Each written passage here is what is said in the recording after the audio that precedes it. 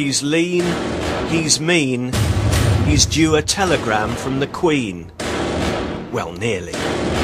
Not Daniel Craig himself, you understand, who remains as lithe and sprightly as ever on location in Istanbul for the forthcoming James Bond movie.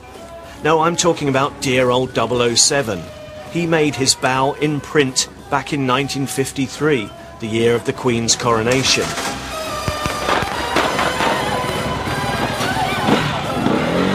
And this year is the 50th anniversary of the first Bond film, Dr. No.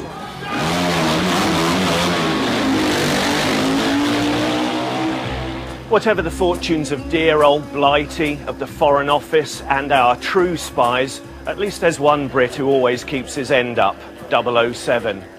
The great James Bond franchise is a kind of parallel diplomatic service, bringing James or his doppelgangers to places like Istanbul, recording his exploits and then relaying them to millions of fans around the world. In fact, in his own gruff, brutal, can-do way, the James Bond of the movies and of the books represents a kind of soft power. Wielding the soft power behind the scenes on the Bond set is the producer who's overseen a dozen of the films now, going right back to Moonraker in 1979. Who could be more British than James Bond? Is that still an element of flavour of the movies, or has it become so international that some of that's lost, do you think? I think the fact that he is British is an important part of the character, an important part of the attraction from around the world. I think he's a different kind of hero, a different class of hero than you normally get. Michael G. Wilson has also given himself Hitchcock-style cameos in many of the films. See how often you can spot him in these clips.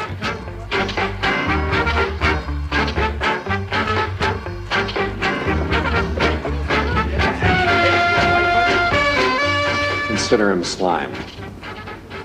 Some people might say that James Bond is a bit anachronistic now. Do you get that at all? That the idea of a British man going out and saving the world or putting wrongs right is a bit outdated? Whenever the United States seems to get involved in something, the British are right there to support them. And we have informally spoken with various people who are part of the British SAS and SBS, and they are still very active in the world doing things that James Bond-like things in the world. So that's it isn't as far-fetched as you might think. We don't do historical films. We do films that are in the present time. So yes, Bond changes, culture changes as time goes on. Country. England. Gun. Shot. Agent. Provocateur. I think the James Bond narratives, first in books and then in films, have functioned as a sort of barometer of Britain's changing place in the world. In the 1950s, when Fleming was writing the books, relatively soon after the Second World War, Britain could still think of itself as a great power, as a nation in a position of leadership. But increasingly they've adopted a more critical perspective towards that. So we'll often have a character who makes some comment to the effect of you're a minor power, nation in decline, what are you doing here? Hong Kong's our turf now, Bond. Yeah, well, don't worry about it. I'm not here to take it back. But we Brits remain extraordinarily fond of Bond. His publishers, Vintage, who are reissuing Ian Fleming's original novels, say that more than 2/3 of us have seen a Bond film. And their focus groups told them that 007 was an old-fashioned British hero, ingrained in British culture. That old spy, what's his secret? In search of answers, I'm attending a covert rendezvous in St James's, London. This is where Fleming himself is said to have overseen the mixing of the original shaken, not stirred vodka martini, which became Bond's signature tipple. I've got a license to grill best-selling author William Boyd, who signed on to write a fresh Bond story set in 1969, he says. when the books first came out, what do you think it was about them that so appealed to people, that caught the imagination? Well, I think you have to remember that the first book appeared in 1953, so I think rationing was still going on in Britain then.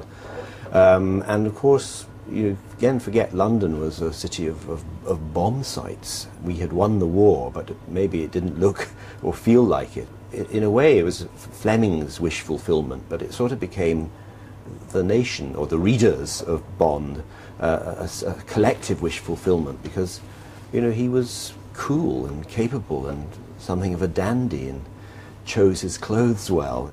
How do we think of him now? Is it a nostalgic exercise? The period aspect of Bond, in a way, is a strength, it seems to me. It's far more educative, in a funny sort of way, or interesting to imagine this man on a mission in the field. I assume it sort of happens nowadays, but it does seem like a bygone age. Yes, he'd probably be working in a call centre, monitoring all the phone calls. That's right, or GCHQ, not quite so exciting. And Bond's successors have had the humiliating experience of making the evening news around the world with their flops, such as this abortive incursion by British special forces into Libya before the fall of Gaddafi. Can it be true that the Savile Row Secret Service of James Bond is now a bit, well, pants? The strongest thing that Britain had around the world was we were not America.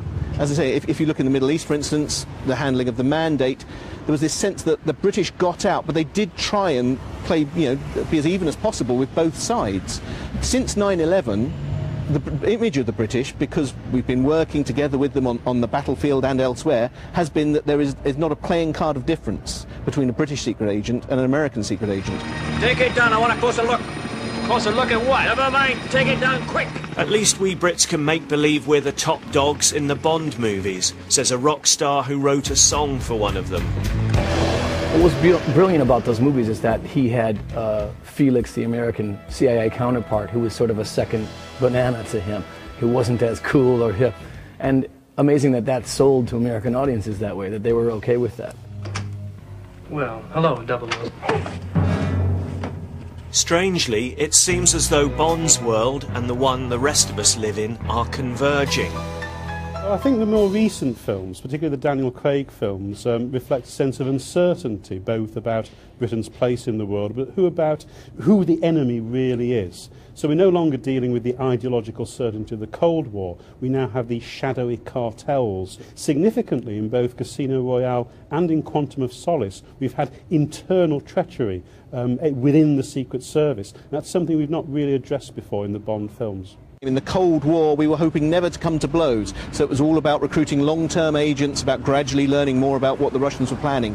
Now we live in a world where a drone can deliver a missile and wipe out one of our enemies without any judicial process, without any oversight, and intelligence is feeding into that world. The idea is that once intelligence officers have identified somebody as a terrorist, he becomes a legitimate target. So in that sense, we probably have approached nearer to the Bond world, where intelligence is saying our enemies are these black hats, and it's legitimate that we can kill them. Some men are coming to kill us. We're going to kill them first. So Bond is oddly relevant, even after all these years. That's good news for those of us who've ever fancied stepping into his handmade brogues. Whether I'd like to be James Bond, I think it's probably a waste of time imagining we all would a bit, wouldn't we? Us but chaps. if we're honest, we're all far too cowardly and risk averse to be James Bond. But later at the BBC Gun Club. How was that? Because I've got to get the suit back to Radio 3. Can we? Oh, okay. Beautiful.